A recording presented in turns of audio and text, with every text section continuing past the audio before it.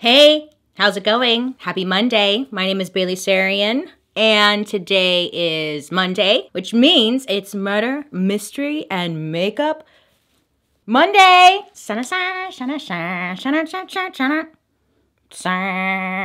If you are new here, hi, how's it going? My name is Bailey, and on Mondays, I sit down and I talk about true crime story that's been heavy on my noggin, and I do my makeup at the same time. If you're interested in true crime and you like makeup, I highly suggest you hit that subscribe button because I'm here for you on Mondays. I was up late the other night and I was thinking I should change up my intro because it's so repetitive, you know? The theme song stays.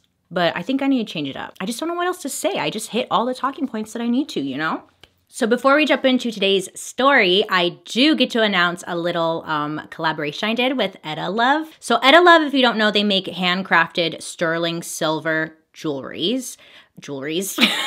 Help me. Remember earrings? Earrings! I know I'm not wearing any right now because I want to show you what I got to work on with them because it's very exciting. Their brand or their aesthetic is like unique pieces, but still badass and cool and like creepy in a way. It's everything. It's everything that I love.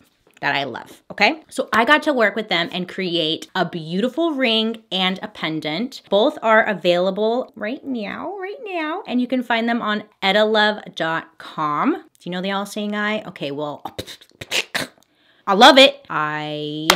Welcome to my channel, but I love all things creepy, conspiracy, murder, mystery, makeup. Been obsessed with the Illuminati since as long as I can remember. And I just knew I wanted to do a piece that had the all-seeing eye in it. I just like it. It's badass. It's mysterious. I think it lets people know that you're into you're into that weird shit, you know? And I like that. And the pendant itself is based off of a planchette from the Ouija board. You know, the playing piece? It's the same shape as that. That's what I was going for. Do I love a Ouija board? Absolutely not. You will never find me playing it. I don't mess with that stuff because I'm not opening any doors, you know? But I still love it. I knew I wanted to do a piece like that with the all-seeing eye in it. They've got weight to it. Like I could throw this at someone's head and it might hurt. It would hurt them a little bit, you know?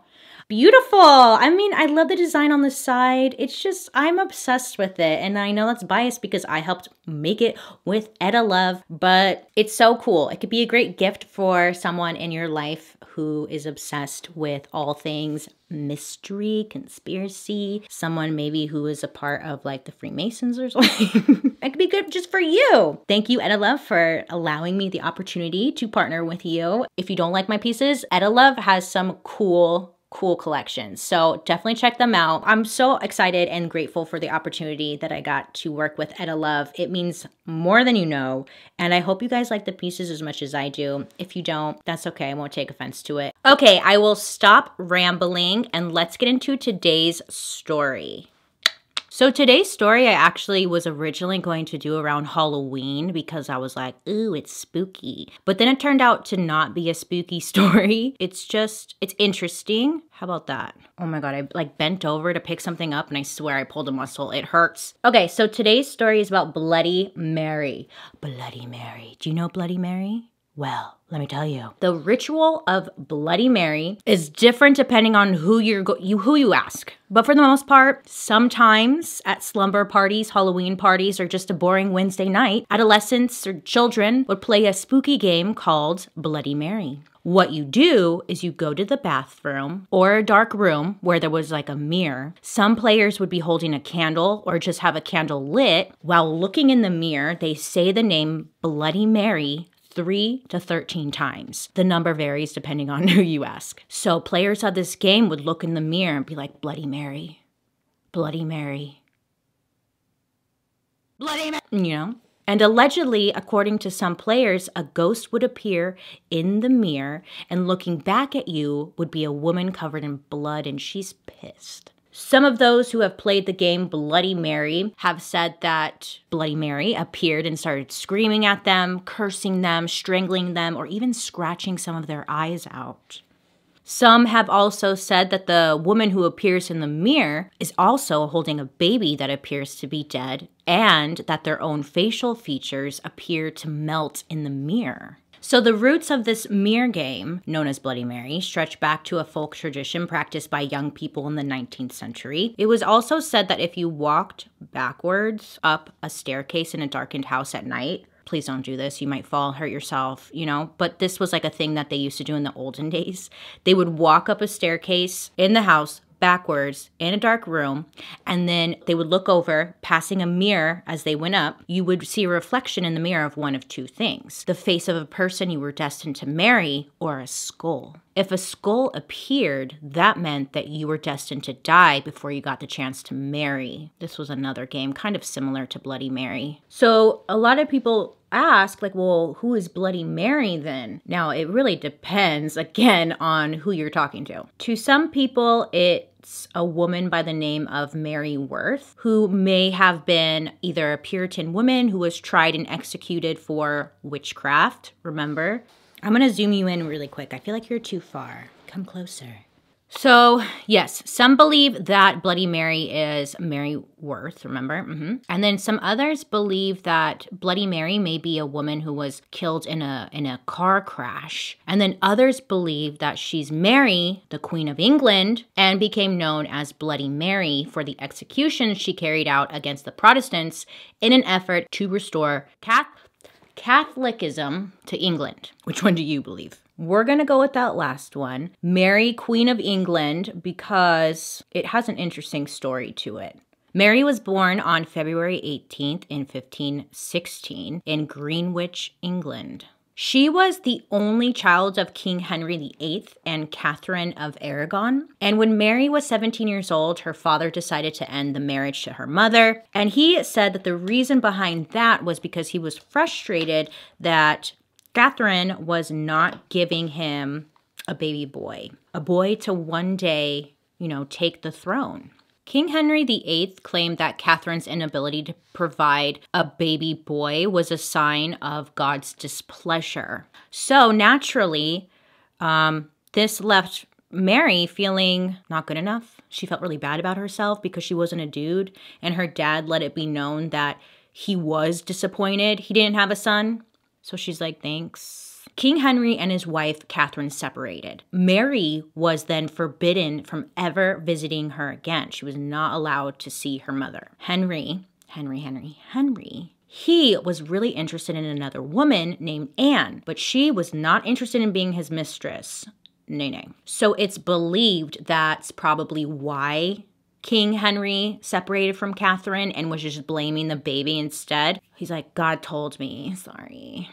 But what I'm getting at is Anne and King Henry, they would end up going on to be married. Now, Anne, she was actually friends to Catherine. Her name's Anne Boleyn. I'm sure you've heard of her. She was pretty famous. And there's so many layers to this story, so I'm trying to keep it simple, okay? Yeah, so this whole thing is scandalous. Scandalous. But not really, because it's the 1500s and people were like marrying cousins and stuff, so it was kind of like, I don't know. I'm sure it really wasn't. So he marries Anne and she becomes pregnant. Yay! King Henry is like, please give me a baby boy. Please give me a baby boy, you know. But sadly for the king, it did not work out like he had hoped. And once again, he was just super disappointed because he had another daughter. They would go on to name their daughter Elizabeth. Now the king was worried that his first daughter, Mary, would interfere with Elizabeth inheriting the title of queen one day. And King Henry could not have that because Mary, you know, was the daughter to somebody he was no longer married to. So it just like didn't look good. So he didn't want that. And he wanted to make sure that Elizabeth would get the crown. So King Henry wanted to make sure that Elizabeth would indeed secure the title as queen one day. And in order to do this, he pressed Parliament to declare Mary as illegitimate and succeeded. Sorry, Mayor, but you're out. Bye, Mayor. In 1553, Catherine of Aragon, Mary's mother, she ends up passing away. Now, at the time, it was like a very mysterious death, and there were rumors swirling around that King Henry and Anne were both thrilled. Like they would just love the idea that she was dead because she could potentially interfere with just being king. They wanted her out. So once Catherine had passed away, that's when Anne decided, you know, I'm going to try and like make things right with Mary, make some peace, make her like me. So she attempted to do so, but Mary just wasn't having it, okay? And I'll tell you why. Let me tell you. Because there were rumors going around that Catherine, her mother, may have been poisoned. Yeah, because her death was very mysterious. Nobody knew how or why she died. It was just weird. So again, there's just rumors going around that it may have been the two of them who had poisoned her. So Mary is believing this to be more true. She's like, dang, you guys don't even want me. Then you kill my mom. Now what? Well, that's what I'm imagining. Sorry, I don't know. I wasn't there. So it was later determined that Catherine most likely died from cancer of the heart, which was an extremely rare condition and not understood by many. The doctors at the time had no idea what caused her death, which is what led to speculations. But at the time, again, Mary had no answers as to why her mother died, so she was believing that her mother was indeed poisoned. Because of this, it led to Mary wanting nothing to do with the king and his new wife, Anne. So later down the road, Anne would be accused of adultery, incest, and high treason, and was beheaded by her husband, Henry VIII. So there's a lot more to this side of the story, but today we're not talking about King Henry VIII and Anne. We're talking about Mary. So by this time, the damage to Mary's name had been done, and she stood last in line for seat on the throne. Chances of her becoming, in charge is like slim to none. So since Mary's teen years, she had been plagued with terrible menstrual pains, which had caused a lot of psychological and physical stress in her life, which is super random, but like everyone in town knew Mary's business and that she struggled with her period. It just came with a lot of judgment from people. She has cramps, she has pain, she has mood swings, like everybody knew. Could you imagine? Anyways, but Mary seemed to struggle with depression and anxiety because of all this, everybody having their own input on her. So despite the odds being stacked against her, Mary did eventually take the throne in 1553 at the age of 37. 6 years prior to this, Henry, her father, had died. Mary knew that there was no time to waste, and she felt this pressure to have a baby and give the people like another king. Mary was set to meet Philip II of Spain, who was king of Spain, Portugal, Naples, and Sicily. So he was like super busy. He was a very busy guy. 2 days after meeting Philip, Mary and Philip would go on to get married. Now, Philip was much older than Mary. It was said that he was really not that into her. It's not funny. It's sad. But it was just, yeah. He didn't seem to be that into her, okay? But the marriage had been preceded by a long negotiation process. Like the royals don't get married because of love. They get married because it's like a business. It's like chess. Are you watching The Crown? I know. I binged it like the other week and it was so good. I had to just get that off my chest really quick. But Mary, she just wanted love. She wanted love. She wanted to love. She wanted to be in love. And because Mary just wanted love, she would become dependent on her new husband.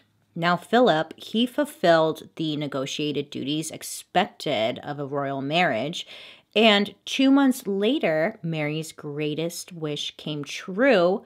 She was pregnant. Now, back in the olden days, we're spoiled now. We have this thing called pregnancy tests where you can actually find out if you're pregnant or not, But back then, they didn't. And doctors were not allowed to thoroughly examine a sitting monarch. Mary had the symptoms of a usual pregnancy, swelling of the breasts, morning sickness, and her menstruation had stopped. Why is menstruation just like such a gross word? But it does make me uncomfortable. Menstruation. It's just like menstruation. I don't know.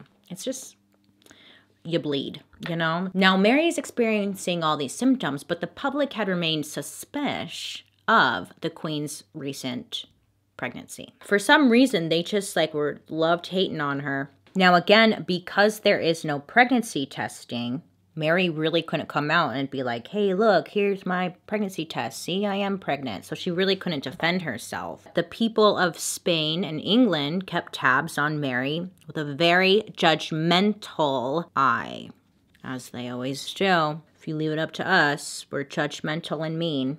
Each month, Mary's stomach grew a little bigger, and she would tell people that she could even feel the baby move. But rumors were still going around that she wasn't pregnant at all, and that Mary was secretly plotting to take some other woman's baby and then call it her own. Now, all of these rumors were definitely amplified by the constant comparison to Mary's younger sister, Elizabeth, who was seen as the golden child.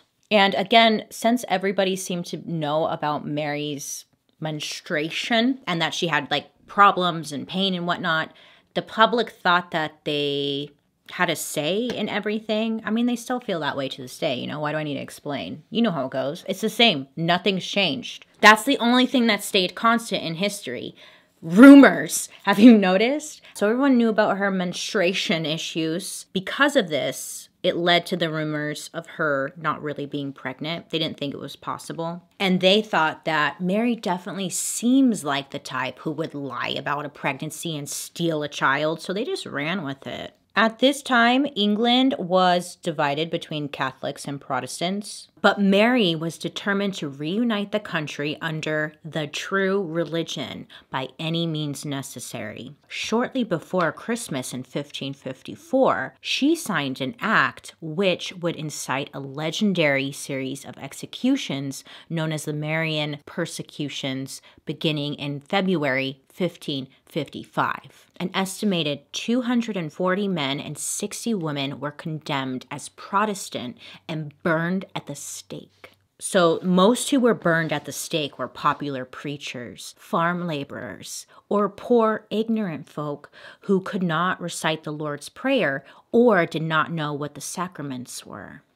And if you didn't know, you got killed. Scary. So Mary believed it was her duty by God to bring a Catholic prince into a Catholic realm, and that if she failed to do any of this, she would suffer the wrath and displeasure of the Almighty. Mary was convinced that these executions would scare people and force them to turn their backs on their old faith. And Mary wanted to set an example of what would happen if they decided to not follow her suggestion.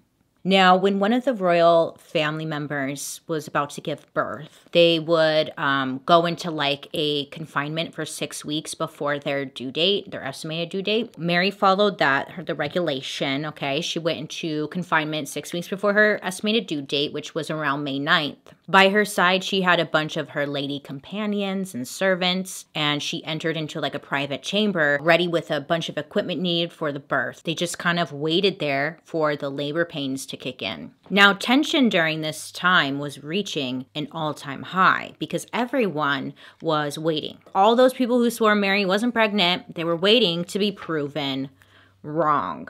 Mary's advisor, his name was Simon Renard, he wrote a letter to Emperor Charles V to give an update, and he said, quote, "Everything in this kingdom depends on the queen's safe deliverance. If God is pleased to grant her a safe delivery, things will take a turn for the better. If not, I foresee disturbance and a change for the worse on so great a scale that the pen can hardly set it down."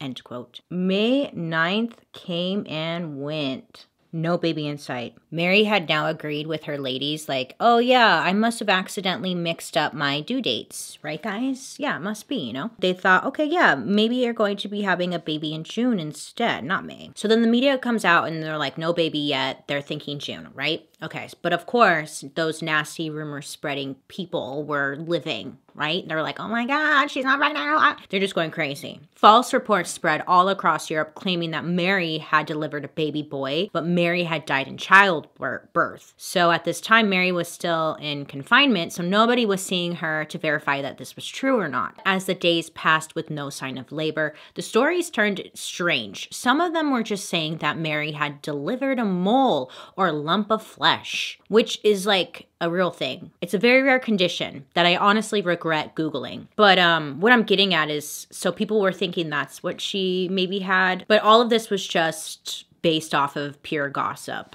So the end of May is approaching. Hold on. My nose is running and it won't stop. So the end of May is approaching. Mary's stomach was appearing to recede. obviously very worried, she brings in her doctors who told Mary that, like, oh yes, this is a sign of approaching labor. So don't freak out, you know, you're okay. So the weeks were still passing and nothing is happening. No baby, nothing.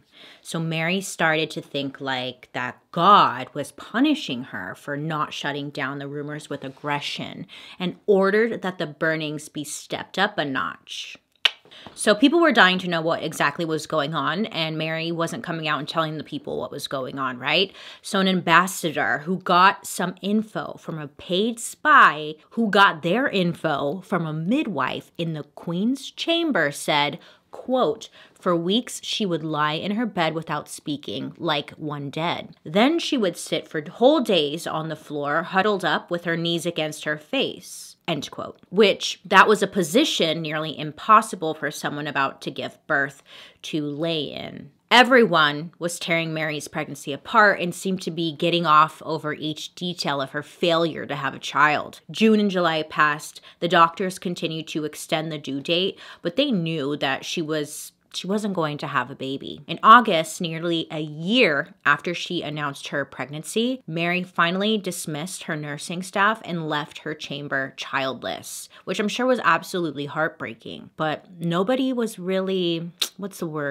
compassionate towards her. It seemed like it seemed really sad. So this incident remains history's most notorious and well-documented cases of pseudocyesis, which is or false pregnancy. It's a complex and mysterious condition, but the short version is that a person could be so convicted in their desire for a child that the mind tricks the body into thinking it's pregnant, and the body follows. Hormones shift, periods stop, the belly grows, and it's wild. It's wild what your mind can do, and like we're so unaware of it. Today, false pregnancies are usually diagnosed early on thanks to ultrasounds, but the condition still exists. Usually between 1 and 6 women experience this out of every 22,000 births.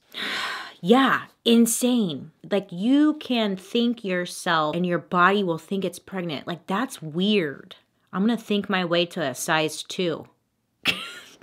That's not funny. Mary moved forward though, and she never acknowledged or spoke of the pregnancy again during her lifetime. But 2 years later, she believed she was pregnant again. This time though, there was no interest in her pregnancy and no one cared, okay? Not even her husband seemed to be convinced that she was pregnant. Mary insisted to everyone that she had very, very sure signs of pregnancy and that she was correct on this one. But this time, it was not pregnancy. Her periods had stopped because she had entered menopause. The following year, Mary died at 42 from what was believed to be ovarian cancer. And Elizabeth I would go on to take the throne, and like her sister, Elizabeth would send hundreds to be executed, but only Mary bore the shame for these offenses. Mary became the myth, the witch in the mirror, whose name can still be heard today, chanted by kids in a dark bathroom, all hoping for a terrifying glimpse of this ghost, with little to no understanding of the real story